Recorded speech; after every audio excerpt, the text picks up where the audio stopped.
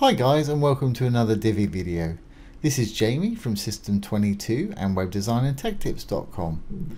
Well, in this series of videos we've been putting together, or we will be putting together, this sort of product sales funnel page where you can actually buy the product. We've got WooCommerce installed. Of course, if you click on the buy now, you can go to the product and actually buy it. So in our last video we created our nav bar and the logo and the favicon. Let's create a hero slider for our product right here. So here's our new site. I'm at the dashboard right here. Let's go down to pages and add new. And I'm just going to call my new page home, and I'm going to use the Divi builder. I don't need to take the tour. Take the tour if you don't know what you're doing. I do, so I'm going to start building. I'm going to build from scratch. Okay, so I'm actually going to get rid of that. I want to insert a full width row for our full width slider. So I'm going to hit the little blue button there to add a section, green one to add a row, and there's a dark one in a minute to add a module. I'm going to add a new section. I'm going to make it full width. And I'm going to slide down. And for our full width options here, we've got a full width slider module. I'm just going to left click on that. And as you can see, it's put in a little mock slider there. I'm just going to save that and delete this top section that we didn't need. Just hit the trash can icon. Okay, so let's go into the slider module itself, the dark tab right here. Because we've used a specialist section, a full width section, it's a purple tab. For a regular section it's usually blue. So let's go into our full width slider here, and let's grab our first slide. I'm going to go into the cog. First thing I want to do is put in a background image. So I'm going to go down to background. I'm going to go to image. You've got color, gradient, image and video. I'm going to go to image, add a background image. I'm going to pull in a picture. Now because it's a fairly big screen size, I've got this picture size, a minimum I'd say of 1920 for something like this. 1920 pixels wide if it's going to be a full screen image. You can be bigger, but I wouldn't go too much smaller than that because it may blur out on you. So I'm happy with that. Hit the upload image, and there it is in the background.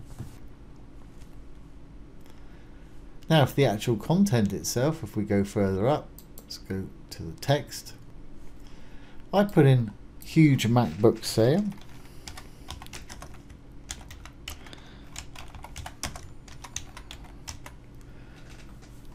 As you can see, it's right there. The button, I'm going to say learn more. I'm going to have it go down to another section below eventually, and I'm going to put in a few of the specifications for the Mac. I've actually got a little product description here, so we can put in some of that. And we just roll on down to our content here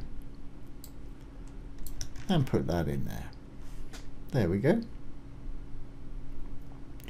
Now I want a little image of the MacBook as well on the left hand side. So if we go down a little further, you can say image and video, and I'm going to add a little image right here. I'm going to use a transparent PNG again, so it's just a picture of a computer with no background there. I'll just drag it over and upload that one. And there it is on the side there, and you can see our text has been pushed over to the right hand side here. Now I'm not too happy with the way everything's displaying, so let's put a mix of color in the background of our picture here. So we're on our slide again. We want to go down to background. You could use an overlay, but I'm just going to add a color. So I'm going to go to color, and let's try our purple color. And you may say, well, I can't see anything. Well, that's true. Let's go back to our image, and at the bottom of the image you've got a bunch of blend styles. So multiply, Now that works pretty well. Screen.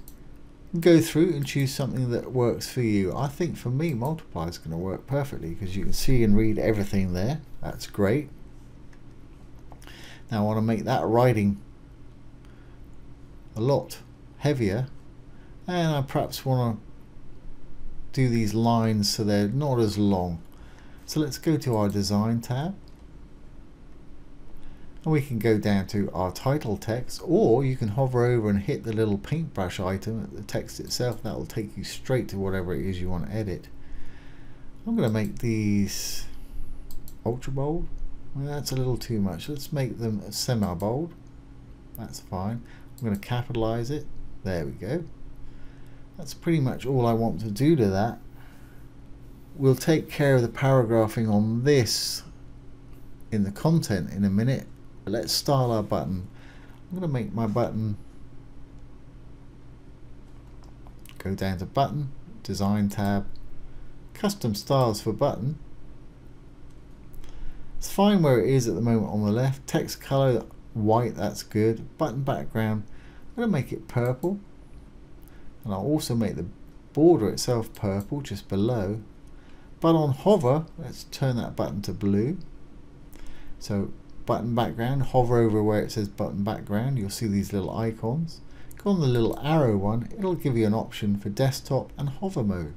Desktop's when there's no mouse over it, hover obviously when there is. So I'm going to select hover, and I'm going to say I want it to be blue on hover. As you can see, it's turned blue. I want to do the same thing with the border. Button border color, click on the little arrow again, hover color. There we go. Now if I switch back to text box, it's going to turn back to purple again. Okay, I'm going to actually leave my button there for a moment. I don't know, I guess I'll add an icon. Show button icon, I'm going to flip that to yes. And I'm going to use just an arrow that's going down because I'm going to have that button going to a different section below. Now it's only showing when I hover over it. I want it to show all the time. So if we go down a little bit lower, only show icon hover on hover, just select that or deselect that and it'll be there. You may have to flip it. It may tell you that it's doing that, but you may have to flip it off a couple of times. There we go. Now I'm just going to add a bit more padding to our button. So I'm going to go down a little further and add some padding left and right just to make it wider. And so let's say 50 on the left. I may have to add a bit more on the right because to offset it with that button. We'll try 50.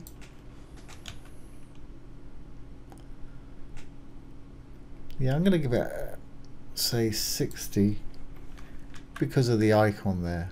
Yeah, that looks better to me, but of course you do what you want to do. Great, so the only other thing I want to do here is to go into the text. I'm back on the content tab, and I want to break it at, let's say, after computing. There's computing. So I'm going to hit shift and enter. That'll do a single line, not just enter. Shift and enter a single line.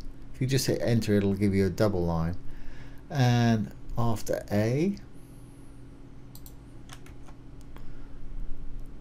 and after optimum. There we go. That looks a little more organized, I think, anyway there. So I'm pretty happy with that slide. So let's hit the checkbox and we're back into the main slider one. If we go up there, let's delete the second one that they've got there and clone the one that we've just done. Two little boxes right there. I'm going to hit the cog to go into that. I'm going to change the title to perhaps 48 hours only, or however long you want your sale.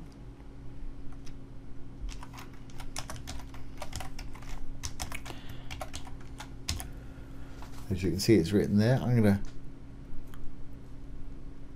leave the learn more because that's going to go down to another section. I'll just change the text out a little bit with my text that I had going on here.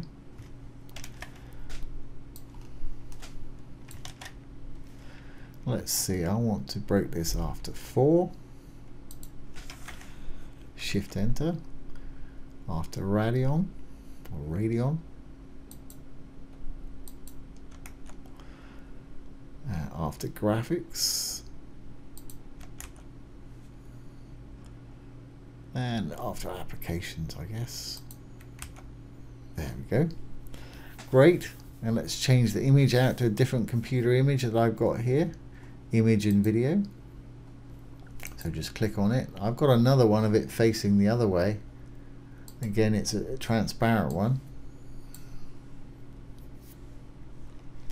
There we go. So I'm going to pop that in there.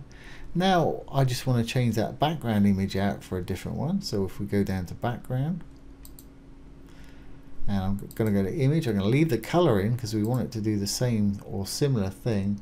Let's have a look. I think I've got another computer type image there. Upload that one.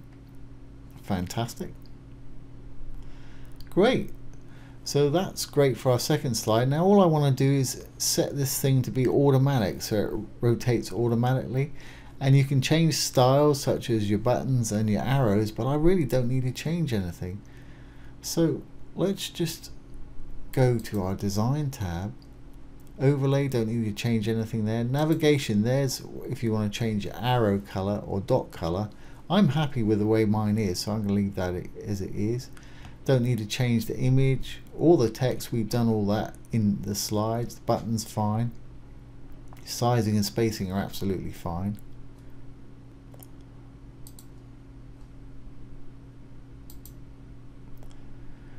So we're going to go back to our full width slider settings.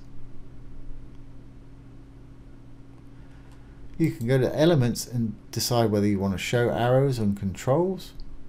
Link it to anything. Everything is absolutely fine there. If we go to the design tab, I want to go down to animation. I want to tell mine to automatically animate. So I'm going to switch that to on. And I'm going to say every 5 seconds, which would be 5,000 milliseconds.